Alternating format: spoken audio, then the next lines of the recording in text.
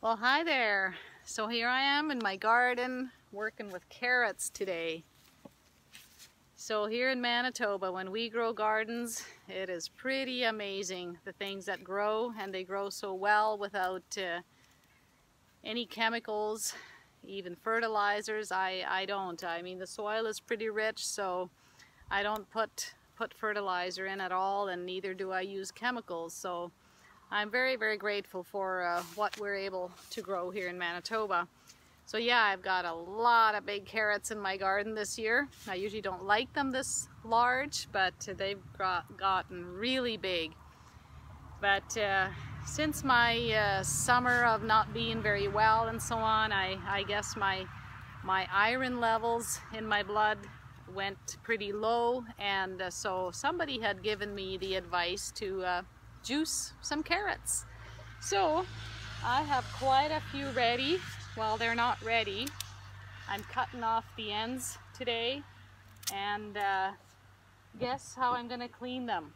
I throw them into my washer with some old towels and wash them just like I would wash clothes, except I don't put soap in there.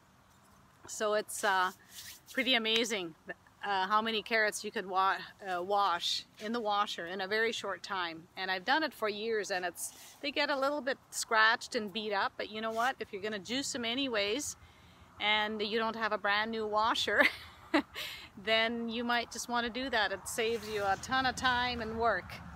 So that's how I'm gonna do it again, and hoping to drink a lot of carrot juice this coming week.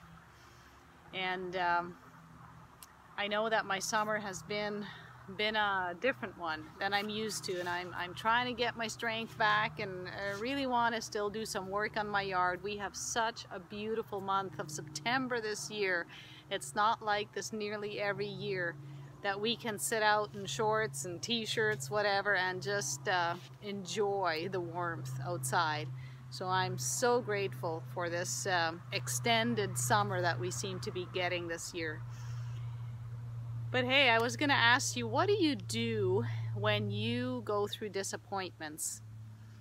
For me, my year has been very different from what I had hoped and planned for. I am the kind of person, I make plans, and yet I'm a very spontaneous person. And so if something unexpected comes up, even though I'm quite spontaneous, I do find it hard to come around to, oh, this has happened now, this has completely changed, and to remain grateful in spite of changes, especially if they're bigger changes.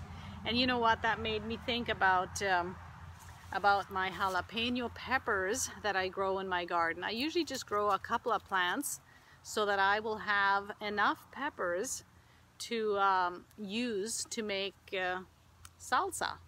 I love making salsa. I usually have a lot of tomatoes and peppers in my own garden, and then to get these jalapenos in there, make some picante, and that's what I love. And so I am very disappointed this year. They do not have heat. So what am I gonna do? Is it still a true jalapeno? How does that work? I have had this happen before, that I have a few plants, and when I get to harvesting them and cutting them open and putting them in my salsa, they're not hot at all. So that's a disappointment, right? But it's just peppers, right? So it's not a big deal. But what if something bigger changes all of a sudden? And it's disappointing, right? I realized that it was hard for me this year. It was a test for me to remain thankful. I really struggled with that, and I admit that I did not I did not come away every day with a grateful heart. It was very hard when you don't feel well, and when you don't get to enjoy the short summer we have here. It's very disappointing to mostly spend it indoors. So I'm just wondering, how do you do that? I know that when we go through disappointments and troubles due to sin that we choose, that's a little different, right? Then it's kind of good that we feel the consequences of that in disappointment, right? Disappointment in ourselves and whatnot. But our circumstances, when they change for us, do we just wallow around and moan and groan about the disappointments? Or do we in those choose to still be thankful? I always say that I believe that my God is somebody who actually engineers my circumstances. So when it comes to circumstances changing and disappointment in that, if I believe that God engineers my circumstances, then it's going to be easier to become thankful in them, right? But if I just decide that I'm going to grumble about all of this, all of these changes, and keep on moaning about them, I don't think we gain anything by that. So I just want to encourage you, whatever it is that you're going through, any disappointments that you have faced this summer, think about that for a while. And I encourage you, choose in spite of that to be thankful. I know that having a thankful heart in itself brings strength to us, doesn't it?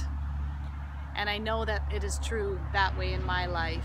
And so may God give you a thankful heart. May you choose to go with that. May you choose to be thankful in your circumstances, in your disappointments. He will look after you.